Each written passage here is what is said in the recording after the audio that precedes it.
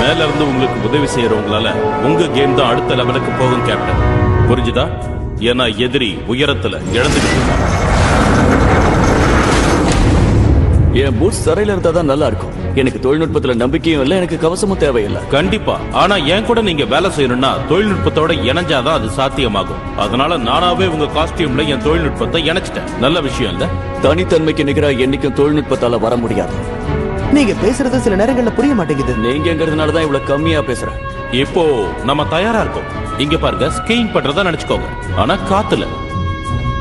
போன தடவை ஹைட்ரா ஏஜென்ட்ஸோட சண்டை போடும்போது இந்த மாதிரி தான் ஒரு மலை மேல ஸ்கீயிங் பண்ண.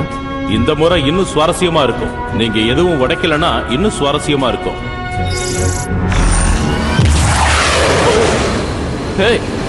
இது நல்லாதான் இருக்கு தோழி.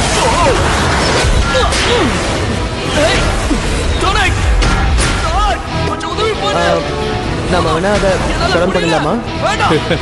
ஒரு நிமிஷம் இரு. தொழில்நுட்பத்தை கண்டுபிடிச்ச எனக்கு அதை பார்க்க அனுமதி இல்லையா?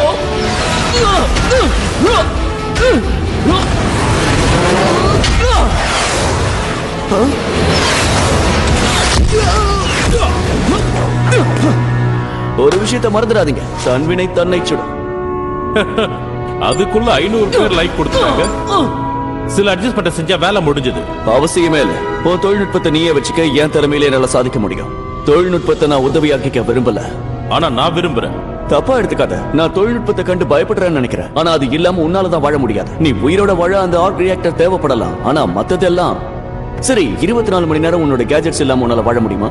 என்ன விளையாடுறீங்களா இல்ல பெட் கட்டுறீங்களா? பெட்னே வச்சுப்போ. நான் ஜெயிச்சா 1 வாரம் பேசிக் ட்ரைனிங். 5 மணிக்கு எழுந்திருக்கணும், 10 மைல் ஓடணும், புஷ் அப்ஸ், புல் அப்ஸ். நடக்காது. இருந்தாலும் சரி.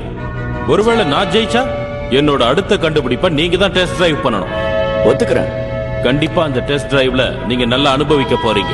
எப்ப ஆரம்பிக்கலாம்? இப்பவே.